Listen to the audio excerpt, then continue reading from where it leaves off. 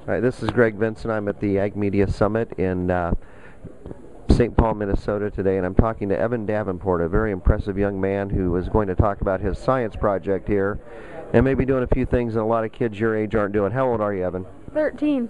13 years old, 7th grade? Going into 8th grade. Going into 8th grade. All right. So you did an interesting research project here with your with soybeans this year, Evan. Why don't you tell the Ag Web crowd here what you did? Well, what I did was I started off and I thought about what I was going to do for the project. At first, for the project, I was going to do something with corn. And then my dad talked me out of it and said that soybeans and inoculating soybeans would be much easier. Why'd you want to do corn?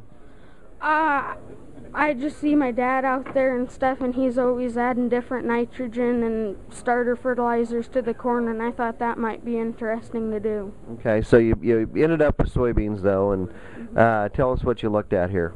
Well, I looked at how the inoculant affected the soybeans, and how different soils would affect the soybeans too. There's 3 most common soils. The most common one that you plant the soybean is after the corn crop. And after planting the soybeans in that, I had a total of 8 inoculated and 8 uninoculated. And out of the ones I planted, I had 5 out of 8 inoculated emerge, and only 3 out of the 8 uninoculated emerged. That would be after the corn crop was planted. And then another one you would see is after a bean crop, soybeans planted.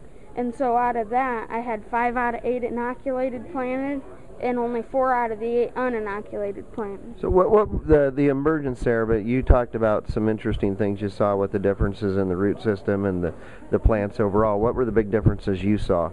Well, the most difference I could see in the root systems of these was the inoculated had much more fibrous root systems than the non-inoculated. One of the plants of the inoculated did have a nodule on it.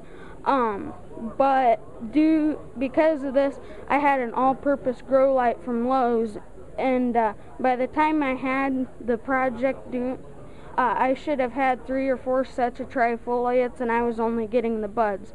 And so that affected this project greatly. But even due to this, you could still see the differences. I was able to take a high-powered magnifying glass to look at the root systems, and you could see much more starts of the inoculated root systems of nodules than the non-inoculated. There were very few, if any, on the non-inoculated. And then also from this project, inoculate will also help put nitrogen back into the soil for the corn crop the following year.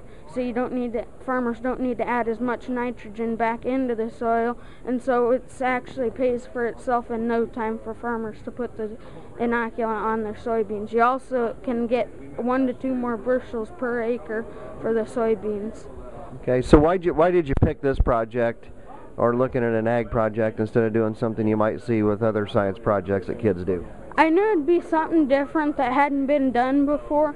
I grew up on a farm, and so I just figured I wanted to do something with the crops and see what it'd affect the crops for better bushels and stuff for my dad.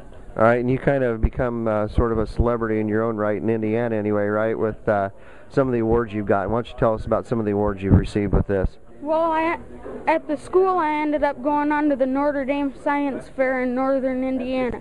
And at there, I got a Purdue University Agriculture Award.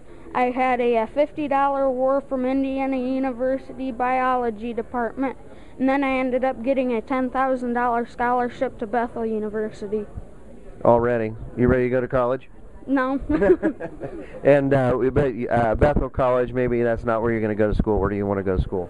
I would like to go down to Purdue University in Lafayette, Indiana. All right, that's Evan Davenport, a 7th grade student, coming into 8th grade student from Plymouth, Indiana. Thanks, Evan.